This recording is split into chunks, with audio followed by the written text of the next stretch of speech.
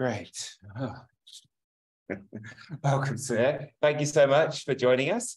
So Samir Patil is going to talk today about privacy and issues around there's no app for that. So I'll just let you hand over and tell us about your talk. Sure. But yeah, I think just to say we're reminiscing today, wasn't it? We first met each other at KPC meetings many years ago, and just lamenting the fact they're now gone, right? It's now, well, they're virtual, but it's not. It was quite a nice experience spending 2 days in a room deciding the fate of Chi papers. Absolutely. And that was an experience that was quite valuable, I think. But we can talk more about that at the end afterwards. But for now, though, really look forward to hearing your talk on privacy. Thanks. Thank you. Well, thank you. Thanks, Duncan, for inviting me. Thanks to all of you for being in here instead of in this beautiful weather that you have outside. And as Duncan said, Duncan and I know each other for a while, and I was so happy to come and visit. I recently joined the University of Utah. I'm an associate professor there in the Collard School of Computing. So before I start the presentation, let's have a quick show of hands with the people in the room. How many of you are concerned about your privacy? Okay, some people are not, but keep your hand up if you are concerned. All right, and then how many of you, wait, don't, keep it up, keep it raised. How many of you use apps? Okay, so everybody who was concerned about privacy still had their hands up when they use apps, right? And that's really the overarching question that we've been trying to understand is, why is it that people continue to use apps even though they're invasive, even though people know that they're invasive, even though people are concerned about their privacy when they use these apps? Okay. And the talk today is going to be a collection of various pieces of research that we've done in this space, starting with some semi-structured interviews that we did using realistic scenarios of app use. And based on what we found in these scenarios, we created an experiment based on a specific scenario that we then deployed as a separate study. One of the scenarios that we used was about a smart thermometer that was to be an app for a smart thermometer that could be used in a public health emergency, if you can imagine what that might be. Although we did not explicitly say that it was COVID, but this was being done during COVID times. And based on the analysis of what we found during that the answers to that particular scenario, we designed an experiment, again, similar scenario about a smart thermometer app that we deployed on a larger scale in the US and in India. And we have some comparison of those two. And then as a follow-up study, we actually talked to people specifically about COVID-19 contact tracing apps. So the smart thermometer was an indirect way of getting people to think about it. Here, we directly talked to people from the US, India, and the Middle East about their experiences with COVID-19 and their views of contact tracing apps. And what I'm going to present today is the various things that we found in these individual studies, but also then tie them together in terms of how they're connected. So let's start with the scenario-based study. And this is, again, a bunch of my co-authors on that study. As I said, the premise there was we all use apps and they all have benefits, right? We love the apps because they give us a lot of benefits, but they're also very data hungry. And that's what causes the invasiveness. And people have, as I said, right, users, even though they use these apps, have experienced and reported lots of different kinds of negative experiences with these apps. And these are covered by a whole bunch of ways in which they express these negative feelings. And an umbrella concept that's often used to describe this is creepiness. But yet it's also not necessarily clear what exactly creepiness means. So we wanted to get some traction on, well, what exactly is creepiness? why are people using apps, even though they might find them quote unquote creepy. And the ways in which app makers typically get around this is they say, well, we give you some control over privacy, right? There are privacy settings and options, so you can control your privacy. So we wanted to look at, okay, well, does that matter? So really what these scenarios wanted to get at was, do people feel empowered to control their privacy with these options? And if they feel empowered, is that what is mitigating these invasive practices and the privacy concerns that they engender? So that was the overarching research question that we started with. And we did semi-structured interviews, as I said, using a bunch of scenarios that we very carefully crafted for app use. With 25 participants from the US, roughly equally split across men and women and a couple of non-binary individuals. And these 8 scenarios plus the 9th one, which I mentioned, which was about the smart thermometer. But the first set of findings I'll talk about are for the 8 scenarios, core scenarios. These were about everyday use, like you're booking travel, you're listening to music, you're exercising. So apps that people use on their phones that were described in these scenarios. So here's an example. It's about a chatting app, and all it describes is, you're chatting and you're noticing advertisements. So again, if you can notice here, this is pretty similar to what people already know about, how ad tracking works.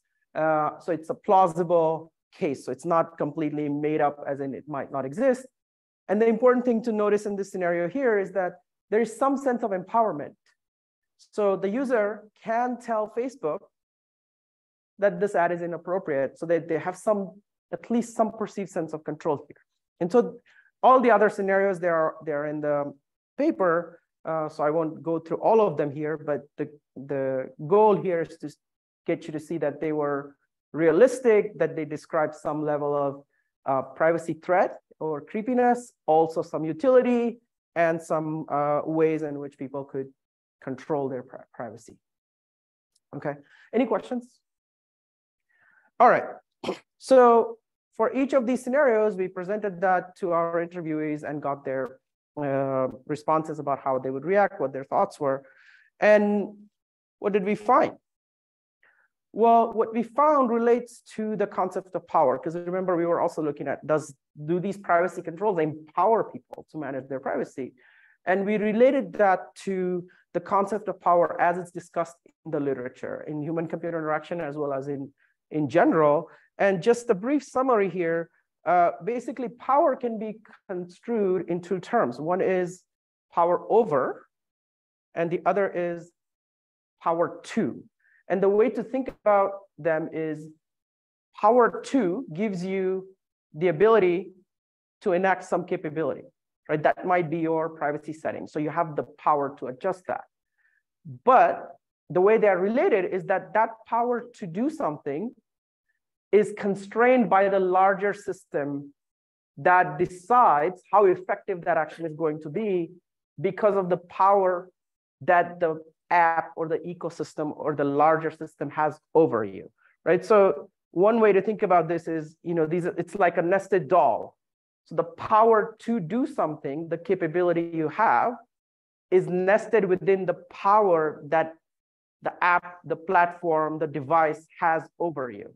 So the capacity or the effectiveness of whatever it is that you have the power to do is determined by the larger system, right? And what we found was in our answers, this theoretical understanding of power came through in very salient ways. So what we identify here is what we call conditional empowerment. So privacy controls or privacy settings in apps, yes, they empower you, but that empowerment is not absolute. It's conditional. And here's a participant quote that illustrates how that plays out, right? So in the sense that this participant is essentially talking about the power that Google has over this person. And so even if they enact certain privacy controls, ultimately, they're operating within a state in which their information is known to Google, but also lots of other people are using apps, and it's kind of expected here, right? That, well, Google knows everything anyway. And so if Google knows everything, your power to then control what Google can and cannot know is enacted within that system that operates, right? So basically, the end user privacy controls that we have are providing empowerment in a very deceptive way because of the power structure, the power of the user to do something versus the power that the platforms, the apps, the devices have over the users. And so what ends up happening is, yes, you have some privacy control, but it's very limited, extremely limited. And one of the perverse effects of that is users do not necessarily see this relationship as to how much control they have. So they're internalizing the responsibility of privacy control. So in some sense, if I don't have privacy, it's because I failed somehow to use the control that was given to me, without necessarily acknowledging or recognizing that the control that is given to you as a user is you're only conditionally empowered. You're not truly empowered, right? And so the responsibility of privacy violations, when users experience them, they blame themselves for not acting the right way, right?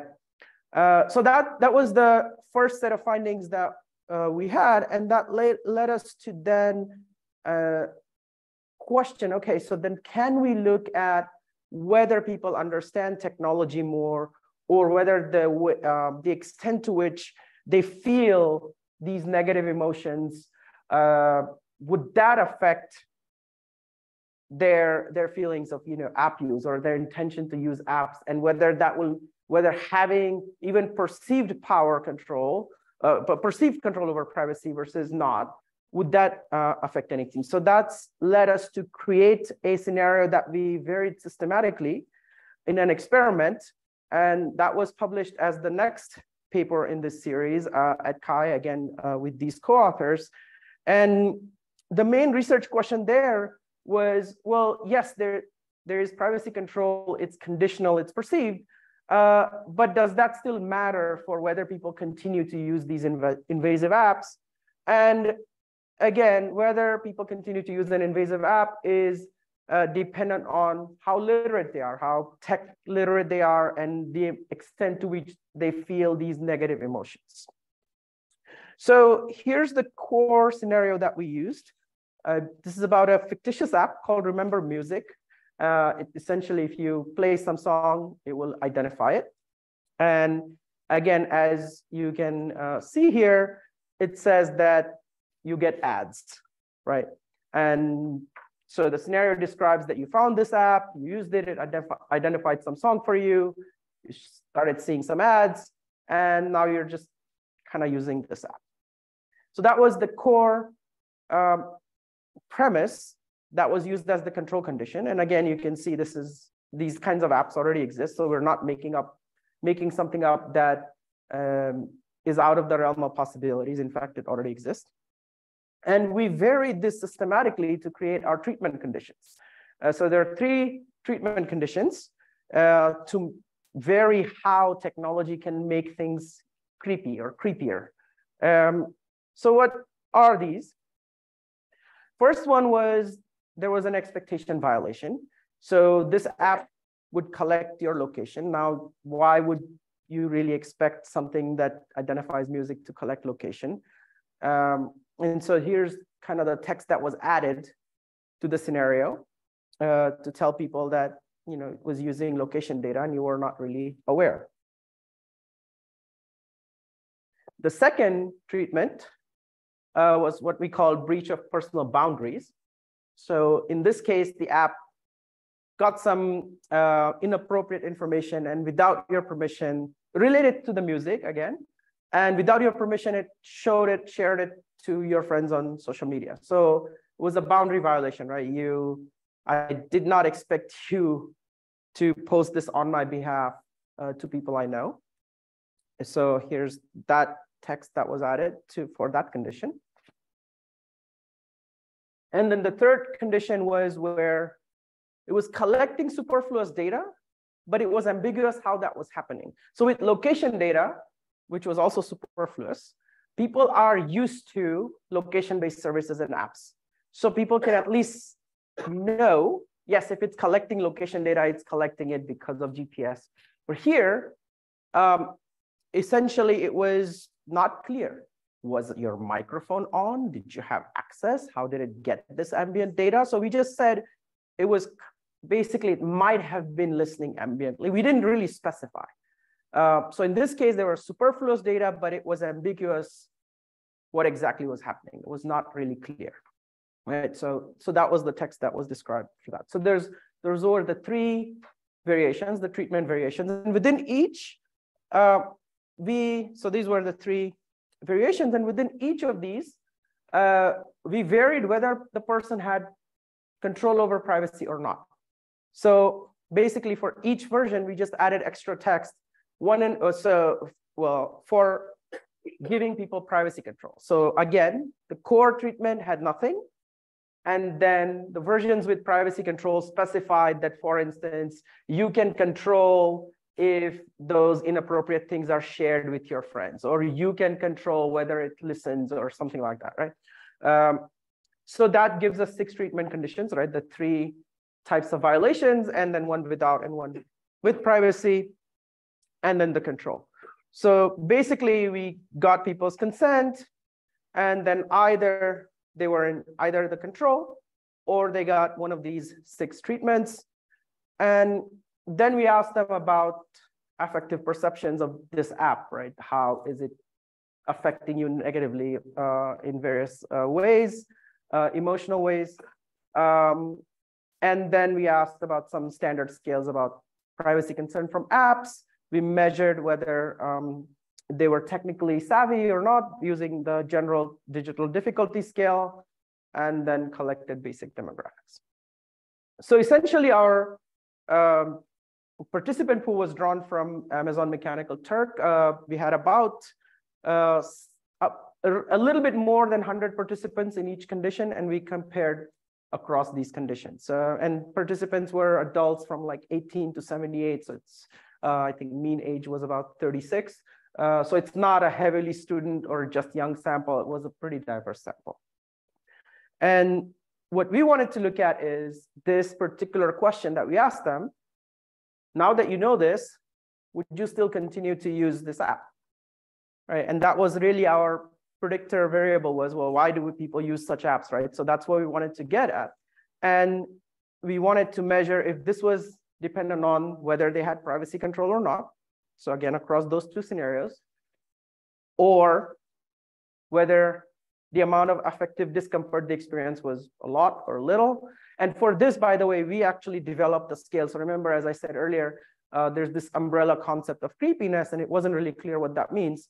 So we used some literature from on creepiness as well as on negative affect, and we came up with a scale to measure how an app can influence affect.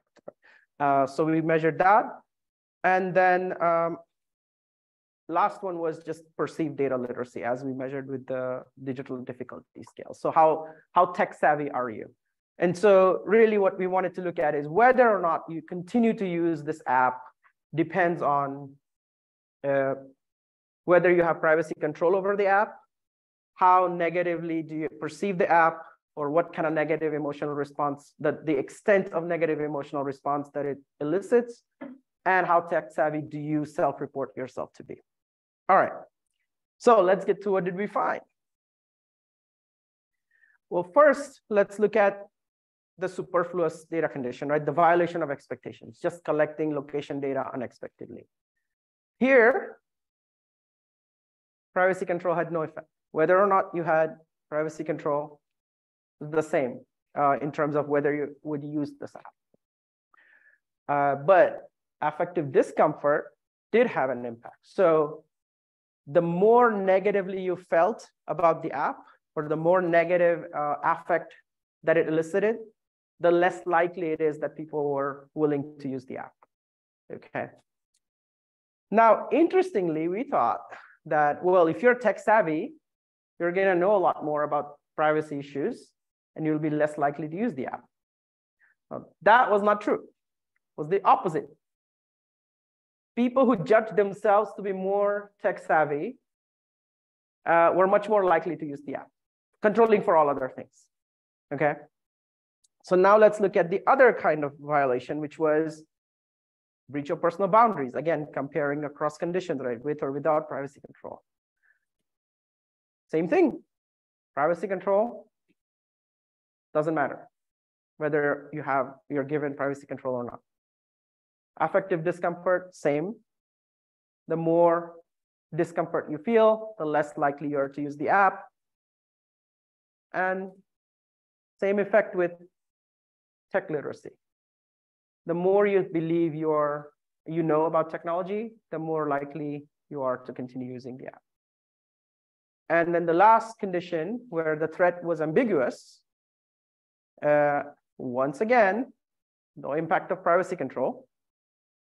Now, interestingly here, affective discomfort didn't have an impact either. So even if you felt, whether you felt more or less negative in terms of affect or emotion, didn't influence whether you would continue using the app.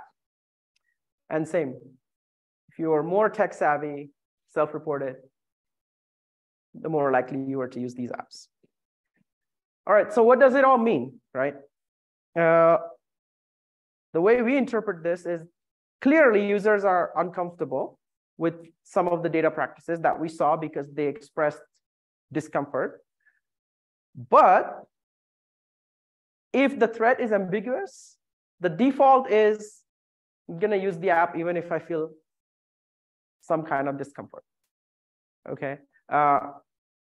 And all the more so if they think that they know a lot about technology. Okay, so essentially, three things going on here. One is people kind of just are uncomfortable, as many of you were, right? Privacy concern. But if it's not really clear why they should be uncomfortable, as like when the threat was ambiguous, they'll use the app anyway. And if they feel like they know a lot about how technology works, they're much more likely to do it. Okay. So this was interesting. And one other reason that we didn't find this study, and I won't get into the details of, but remember I said that one of the scenarios was about this smart thermometer app in our interviews. And what we found in that was another consideration there was even if people felt uncomfortable, they would use it for the greater good. So the smart thermometer scenario was about public health emergency, making sure that the pandemic is controlled. And so one of the other reasons that they provided was, well, because yes, I'm uncomfortable, but it helps a lot of people and it's better for the greater good, so I will use it. So we wanted to dig a little bit deeper into all of this and actually see, well, would it matter what kind of a person you are? So here, the previous studies looked at, does the app make you feel uncomfortable? Here we looked at, are you, the social orientation that you have, and social orientation is a concept about whether one is individualistic or collectivistic. It's applied oftentimes to cultures, but it can also be applied to individuals. How many of you know what I'm talking about? Individualistic versus collectivists. Okay, many people, but just the basic idea here is countries like the US or also many countries in Western Europe tend to be culturally very individual focused and also individuals in these countries, whereas other countries, say India or more of some of the Eastern countries, Japan, China, focus more on collectivist outcomes, and also just they tend to be more oriented towards collections, family, neighborhoods, nation. And so what we wanted to look at is whether personally an individual, whether their orientation is more individualistic or collectivist, would that matter, especially for an app that is about a public health type emergency. And also, would it matter how the app is sold to you, how the app is framed, how the app is described? If the app is described as it benefits you versus if the app is described as it benefits everybody, all of us. So that's what we wanted to study. And so the first cut of that, we started in the US, really looking at, does a person's social orientation, does that predict whether they will use such an app for tracking a pandemic, the contact tracing type apps? And is it also influenced by how that app is framed in terms of, is it framed collectively or individualistically? And what we wanted to look at here was, would you use such an app, honestly? Obviously, all of you know that contact tracing just by definition requires some invasiveness, right? That it's gonna have some privacy implications. Would people then actually take the actions that the app recommends, like quarantine yourself, wear masks, whatever, because again, those actions are inconvenient, personally inconvenient, even if they might be publicly beneficial. And then would people continue using such, for example, a smart thermometer, even after there is no more public health emergency? So those were the three things we were interested in. And again, in the US, we used a mechanical Turk sample of about 400 people. And you can see, again, this being an American sample, majority of the people are dominant individualists, and many fewer were collectivists, but enough for us to do some comparisons. And again, we screened people, control just had a neutral description of the app.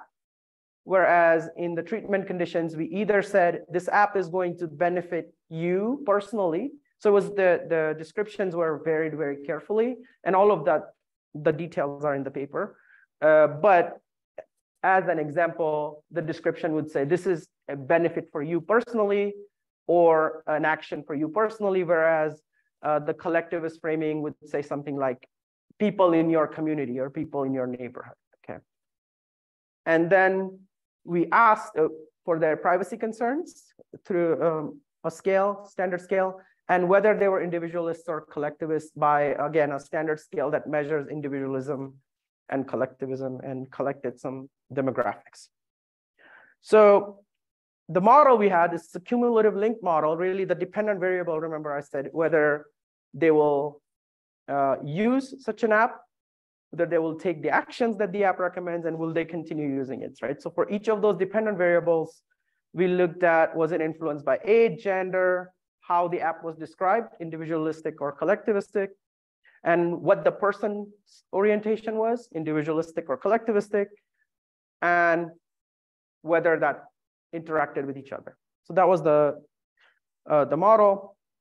So let's look at some of these results one by one here. So first was, would you use this app honestly? Here we found, yes, social orientation makes a difference. People who are more collectivists were much more likely to use the app more honestly, okay? And framing also made a difference here. The interaction effect between social orientation and social framing. But this was very interesting. Collectivists were more likely to use the app if it was framed individualistic. We don't know why. So our hypothesis going in was, if you're a collectivist and you're told this is going to benefit everybody, you're going to be much more likely to use the app. We found the opposite compared to the control condition, right? And again, the actual numbers here are less important. This is about whether you would follow what the app tells you. And again, we found social orientation makes a difference, and collectivists are much more likely to do this. Same with the interaction effects. Collectivists are much more likely to take app recommended actions if they're described in individualist terms. And then the last one was, would you long-term use? So would you continue using this smart thermometer even though there's no longer any public health emergency? And here we found, again, social framing compared to the control condition, in this case, also individualists.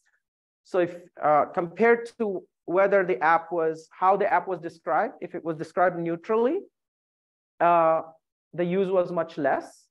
But if it was described with either individualistic or collectivistic framing, people would use this a lot more, right? So this was the only condition in which the actual framing of how the app was described made a difference, whether people will use it longer term, okay? And social orientation, again, same. Collectivists were much more likely to do this.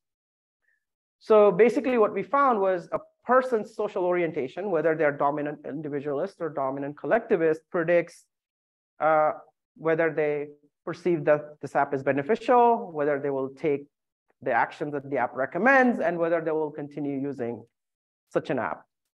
And as I said, unexpectedly, we found that the expected use by collectivists was higher when they saw an individualist framing of this app. And we're not necessarily sure why that might be the case. But then we repeated this study in India to see, well, does it actually matter across cultures? Especially since India is known to have a lot more of a collectivist orientation. So that was the follow-up study, same study, exact same study, but now with a sample from India. Okay, so this was the Indian sample, smaller, a little bit smaller than the US, but you can already see that the proportion of collectivists is a lot higher in this sample. And again, you know, it's pretty balanced in terms of ages and where they are located. All right, so any guesses? Did we find the same results or different results? US versus India? Anyone? Same. Exactly the same. Okay, why? Because there's less trust in the state. Okay, so you're saying that the results were the same, but the explanatory factors might be different. Why they're the same? Because like in the US, people maybe won't trust in the government with the pandemic. As somebody who lives in the US, I would say that is absolutely not true. In general, people trusting in the government for anything at any time is much less in the US, would be my guess. But yes, any other guesses? By the way, here's what we found in the US, okay? We found that depending on social orientation, based on whether you're individualist or collectivist, all of the variables depended on that. They were different across individualists and collectivists. So you're saying exactly the same in any others. What do people on Zoom think? They don't say, they don't think anything. All right. So good guess. Almost. So for all of the variables that talk about the use, yes, it was the same, except for long-term use. So this is just, is it beneficial? Will you do what it says? And, you know, will you use it? But the Indian effect was restricted to the pandemic times. As soon as we told them, okay, would you do this once the emergency is over? There was no effect. Okay. But so the interesting thing here is that in the US, we didn't expect social orientation to have an effect, but the framing would, the interaction, whereas we did find one, and we expected differences between India and the US, whereas we didn't. We found that India was, at least as far as 3 of the outcome variables goes, very similar. But the twist, again, is privacy concerns. So this is what we found about the US. So long-term, privacy concerns predicted whether you would continue using the app once the pandemic is over, but not during the pandemic. Okay, that, again, that intuitively makes sense, right? That, oh, remember I was telling you how people said, I will do this for the greater good. That was a US sample. And so this confirms some of that, which is, yes, there is an emergency right now. And so I'm willing to suspend some of my privacy concerns in order to use this app and benefit everybody. So that's why you're seeing for the short-term things, privacy concern didn't have an effect. But as soon as you said, okay, the public health emergency is over, privacy concern mattered for whether you would use such an app long-term. That was different in India. No influence of privacy concern on anything. And so this is also where, for instance, cultural differences may play a part, because if you look at the literature, in general, it's shown that the ways in which privacy is conceptualized in India, the ways in which people are even aware of their privacy rights or care about them is quite different. And so that you can see in these results here. Okay. Any questions? All right, so then let's move to the last piece in here, which is, so remember, this was, again, yeah. Sorry, what was your Our prediction? No, like, so you asked me why I thought that you would say, well, you have an explanation. So we thought that the results in India would be drastically different simply because the two cultures are so different, particularly on the social orientation side, right? That US tends to have a much bigger proportion of individualists, as opposed to India. But we didn't find it. But again, we did find some differences, but not necessarily as many as we thought, and along the same lines as we thought. So you don't have an idea about why maybe yeah, so I think at least as far as privacy concern goes, I think we believe that it's because people are less aware of these things and may not necessarily care about them in the same. So for instance, data protection, consumer privacy, all of those things are very saliently discussed here. There's legal, Europe and US, there are legal mechanisms.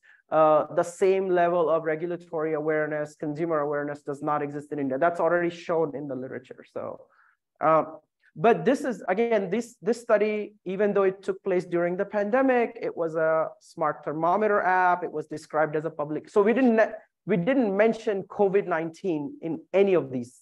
Okay, so this was, we figured people are going to extrapolate their living in a pandemic. So, but we followed up with an interview study in which we actually explicitly talked about COVID-19 again with these authors here.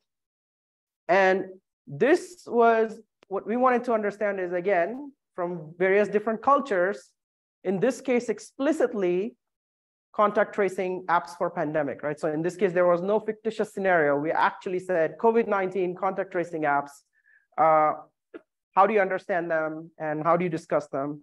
And how does that translate to just how vulnerable people feel? And just the concept of vulnerability in human-computer interaction in general. So basically, we interviewed people to cover these questions, starting with, what's your personal experience of COVID-19? What is your opinion on these apps or contact tracing using these apps?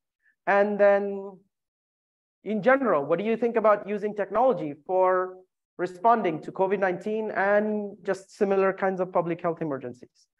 We talked to 10 people from the US, 8 from India, and then 5 spread all over the Middle East, and did some comparison across those regional answers as well. So again, as you can see, roughly equally distributed across male and female, broad age range. What we found based on thematic analysis of these interviews could be roughly grouped into some major themes. So first was just people offering their opinions about contact tracing, pandemic tracking apps in general, the discomfort they experience because of the pandemic, and maybe also because of these apps themselves, their own discomfort. And then just in general, remember, tying back to affective concerns about data practices of these apps and other apps in general. So let's go through them one by one. First was, again, a little bit surprising for us is nearly all of our participants thought that these apps were a positive thing. So here are some couple of quotes from somebody in India saying it's just absolutely, definitely a good idea. Or this person, for example, saying, yeah, they will scare people into being better. So it's good because people would otherwise not necessarily do the right thing, but these apps will get them to do that. So they were not opposed to these apps at all. In fact, they welcomed, many of them welcomed them. At the same time,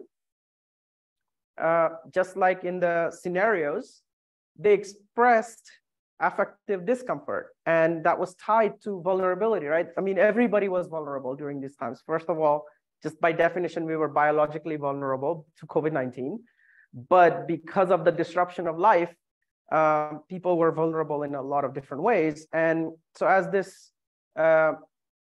participant talks about, for instance, right, the life experience, it's very uncomfortable to just live in isolation.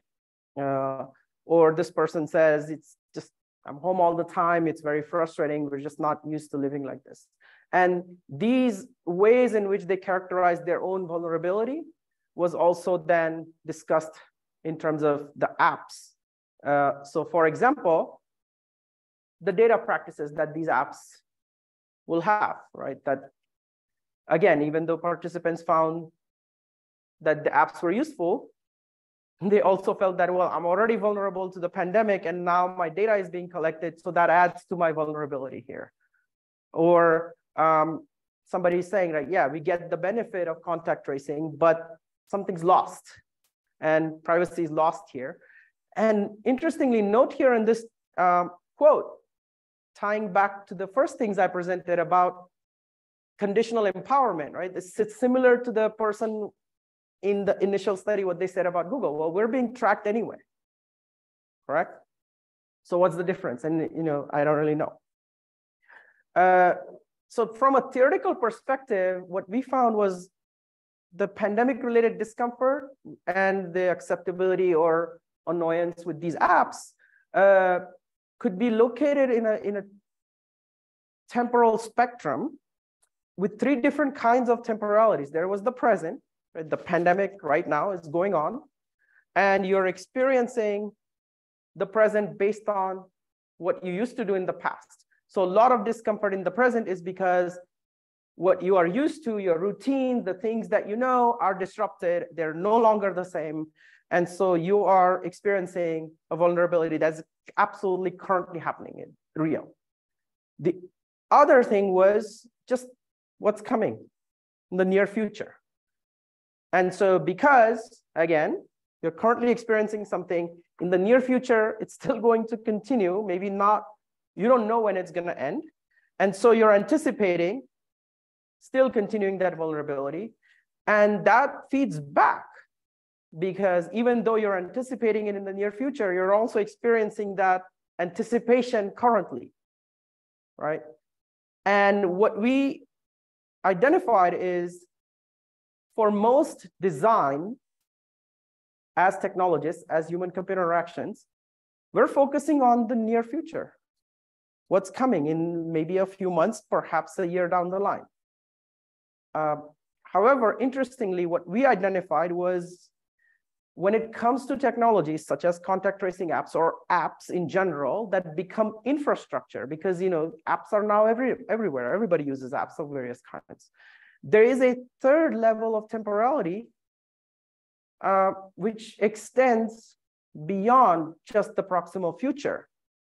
And what we really wanted to ask theoretically is, when we're focusing as technology builders, technology designers, human-computer interaction researchers, we're focusing just on making the present better in the proximal future, what do we lose? And what we call this is a focus on the distant future that is as illustrated by this quote here. Because this person is not talking about strange new world right now in a year or so.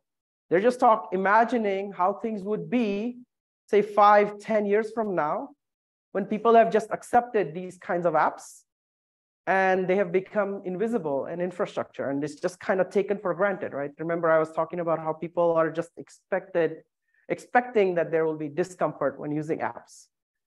And what we call this is speculative vulnerability. And this is, so this connects to a temporality that is conditional and hypothetical. So here, people are imagining what might come to pass based on what has already come to pass currently. But for the distant future, this depends on people are imagining it's conditional and hypothetical. If this happens in a year and it becomes part of the infrastructure and invisible, how might the future look like? So there might be multiple possibilities going on here, 4 or 5 different ways of how things could be that will then impact the future, the distant future, in different ways. And so people were speculating if the contact tracing apps, for example, one future could be they just go away. If that happens, the distant future looks very different from another could be, and this is again real, right? So there are hospitals now who say, okay, everybody has a contact tracing app forever. So if we ever have any other public health emergency, we're ready. That future looks very different if everybody just is expected and has a contact tracing app on their phone all the time, right? So, but currently in our design practices, as well as in our theoretical lenses, we don't necessarily take that kind of distant future and that kind of infrastructuralization of technology sufficiently into account. And so that's our work basically calls for these emergent or speculative futures that might come to pass as a way to take to imagine how do we support technology in a way that we're not just looking at the user and the screen, but how it impacts just the life and the context in which people live, not just today or our proximate future, but for future generations. And it also calls then into, calls for taking into account things like not just the technological immediate properties, but what's our social responsibility? Who trusts whom, right? You were talking about trust in government. What happens in terms of whether these apps are doing stuff honestly or not? What's the ethical way in which this technology could be designed, not just for the immediate future, but assuming that it becomes infrastructure or it becomes invisible, what kind of infrastructure, technological infrastructure do we want to design for our future generations? So at the end, I just want to thank, so obviously you've seen a bunch of my co-authors on various works. There were other individuals who assisted us in these as well. And of course, our study participants, as well as people who gave us the money. This work actually started when I was at Indiana University before I moved to the University of Utah. And just to summarize the main points, what we found as an answer to why people continue to use apps, despite having privacy concerns is, well, first of all, they're conditionally empowered and they may not necessarily recognize it, but the empowerment that they currently have is really situated within the broader social technical systems in which other entities, systemic entities, have power over them. But because of this, people have just come to expect that apps are going to be creepy, that they will cause discomfort. So even though people experience persistent discomfort, it's just become normalized. It's a normalized aspect of app use, regardless of whether we presented, different scenarios, whether we did controlled experiments, whether we actually talked to people about real apps. All of these themes came through in a similar way. So basically, because creepiness has been normalized, that's why apps are still creepy after all these years. And now I will take some questions. Questions? Yeah. So yeah, as ever, we've got people online. So if you've got questions, you're up with the microphone. And obviously, folks online, if you want to type any questions in, that's also great. Yeah. So just one sub-theme seems to be that the more technically literate people are, the more likely they are to go along with it. So that's a good point. We were surprised by that too. So that might need a little bit more unpacking. For example, why that is. One way to potentially explain that could be to in two different subfacets. One could be that because they're technically, or at least they self-rate themselves as technically more savvy, they may feel that they have a better understanding of how exactly privacy can or cannot be violated. And so they might feel that, okay, I'm using it in ways in which it isn't. Or another could be that, oh, because I feel like I know technology a lot more, I know how to use the controls to manage privacy in ways that I can. So that could be one aspect. Another could be that maybe they're limiting their use in various ways that is not captured in these scenarios. So because one of the other, this is not something we talked about, but some other studies that we've done is about limited or selective or non-use of technology.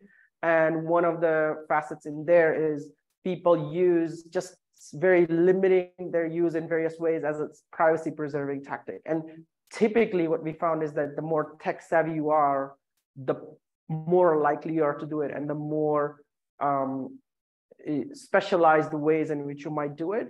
And again, that could potentially explain this, but because we didn't expect it, we don't have a concrete explanation of why that is. I mean, the other sub-theme I found interesting was the idea that if you give people a certain amount of power, if something goes wrong, they somehow blame themselves more. So, and just to close the loop on the other way of interpreting the self-rated tech savviness could be that people who are tech savvy may be overconfident in their abilities. To me, that's what it says. So that could also be the case. So they're actually more vulnerable because they think that, okay, I can do better, but they're not. And yes, the second point that you made points to the fact that people are given these privacy preferences and control, which ostensibly it's like a mild placebo effect, right? That here you can control your privacy, but that control is very limited in some sense. And then you add to this the fact that nowadays everything is so interconnected that even if you don't even use an app, your privacy still might be affected because your wonderful friends use apps and put your information in their address books and share your photos on Facebook. And, face recognition has enough data to identify everybody anyway.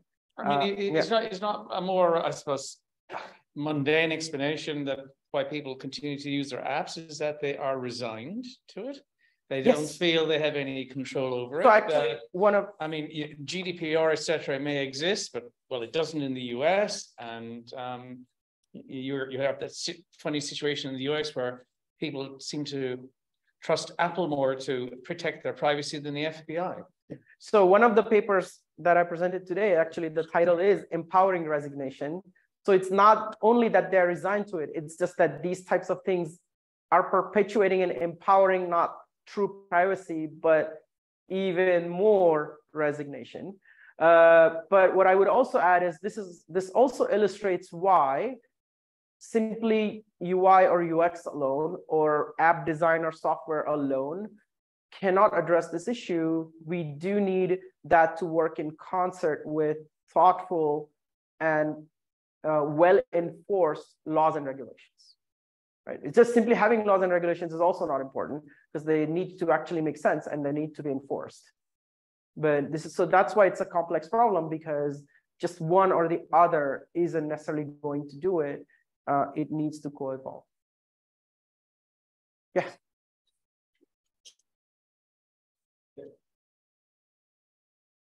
So yeah, a great talk. I enjoy it. And one of the question is that I mean, if we put the continued usage of these creepy apps into the behavior model in terms of decision making, concern the benefit and cost. So the benefit is more certain for people to use an app, and the cost is very uncertain. So for example, I'm kind of don't care a lot of my privacy because I did not know the cost yet. And it's not happen right now, maybe in the far future or maybe one day, but for the benefit, I use an app. I really need some tools or some functions like Google Map to solve my problem right now. And so I maybe because of this uncertainty, that me to kind of sacrifice the privacy because maybe I cannot calculate how much the cost it is. So actually, we didn't look at that particular aspect in our studies, but the literature on privacy concerns, particularly from the behavioral economics point of view, has looked at that type of aspect in detail. And in fact, the concept that you described, it's called hyperbolic discounting, that near-term immediate benefits are prioritized over longer-term costs, and also people kind of hyperbolically discount those costs. But I didn't get into detail in this particular talk, but one of the things that concepts that we developed in the work that I presented was analogous concept called hyperbolic scaling.